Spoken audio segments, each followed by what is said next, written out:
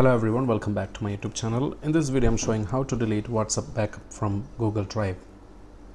So let's go to the drive.google.com or search Google Drive on Google and go to Google Drive. So once you log into the drive.google.com, you will have to log in with your Google account which you are using for WhatsApp backup. You need to log into the same account and then click on the settings tab on the top right corner and click on settings. And after that, click on the left side. You will see three options: general, notification and manage apps. Click on the manage apps. Once you click on the manage apps, it will show you all the applications which is linked with the Google Drive.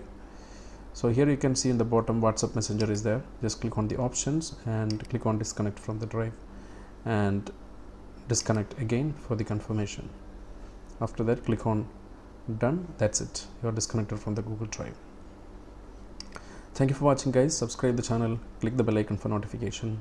Take care, goodbye.